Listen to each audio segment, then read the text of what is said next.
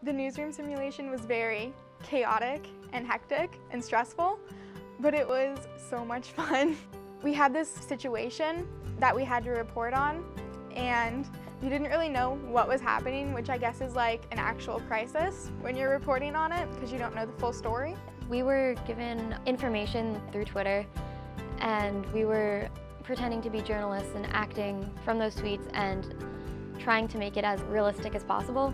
We had different sorts of media being used to explain the events that were happening, and it was basically just a way for students to experience the environment of a real newsroom. I basically just kind of gave them an overview of what my career is like, what it's like to be a reporter in a local news operation on a daily basis, and how I prepared to get to that level with the hope that they may be interested. I understand that they have an interest in communications and thought that maybe just by sharing my story, my path, it might inspire them to pursue a similar path or pursue any other path, but just take from what I was saying, the drive and passion, and apply it to whatever field they're interested in.